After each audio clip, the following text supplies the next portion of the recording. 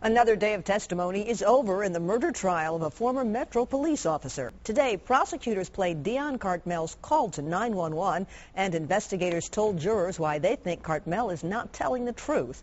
Cartmell is charged with killing his wife at their home in northeast Nashville.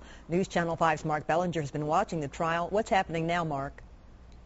Vicki, they are finished after what was a very full day. Jurors listened to police describe how Cartmell's story doesn't appear to add up, and his phone call made to 911 after the shooting.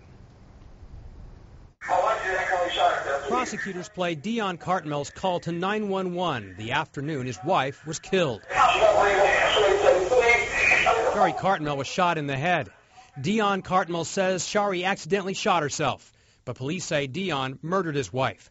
Cartmell said it happened while he was cleaning some guns on the couch. Cartmell told police when they questioned him. I can't sleep, man. I can't all day,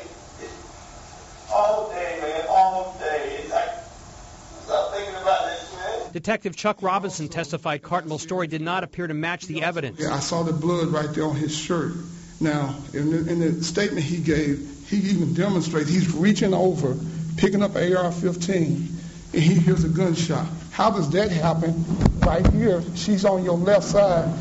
It should be right there. I had questions at that point. Prosecutors also began laying out a possible motive today. We spoke about maybe meeting up at a hotel room, the things that we could do to each other in the hotel room, the things that we would like to do to each other sexually. A fellow officer also testified about a casual conversation with Cartmell 2 months before the shooting. And he immediately went into a conversation about, like, if he wants to go out and see his hoes, he'll just tell his wife, he'll play mind games with his wife, sort of like he'll say something like, baby, I'm going to go out and have drinks with the fellas.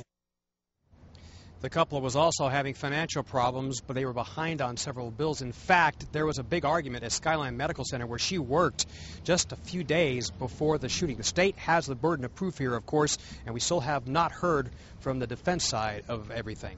Reporting live from downtown Nashville, Mark Bellinger, News Channel 5 HD. Thanks, Mark. Prosecutors may still call up to 5 more witnesses to the stand. Then it will be the defense's turn to put on witnesses. Court officials predict the trial will take most of the week.